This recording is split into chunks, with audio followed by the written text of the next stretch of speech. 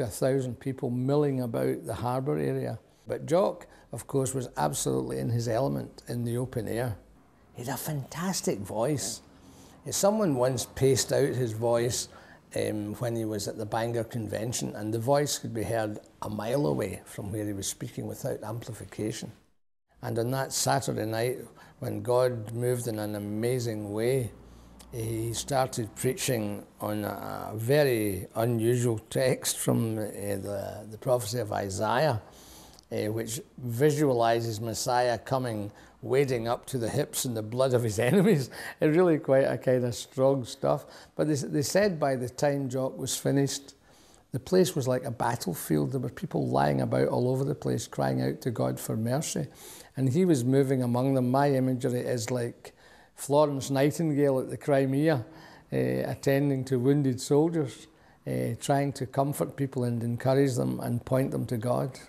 That's what happened on that Saturday night. The actual moment of revival was not what we might call happy, clappy celebration. It was actually a sense of reverence and fear. People fell prostrate in the fear of God. And of course, by describing it like a battlefield, there was some sense of alluding perhaps to the context. That imagery was in people's minds of the First World War, that there was a sense that God was to be feared, and this was a God who was ruler and king. And I think that was the spirit of this age, the expectation that Christ was coming back. And so this part of the renewal was dubbed the Fisherman's Revival.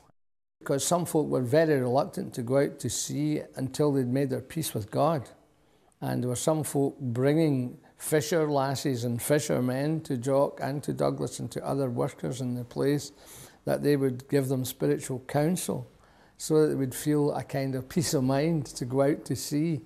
A number of the boats went home well filled with people who had had some spiritual experience. And as the boats approached their home port, the singing on the boats was being echoed by the folk on the land because the news had spread.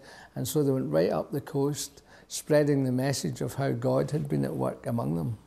Jock sent home his tools and never needed them again, never used them again for the rest of his life. That was him finished being a cooper.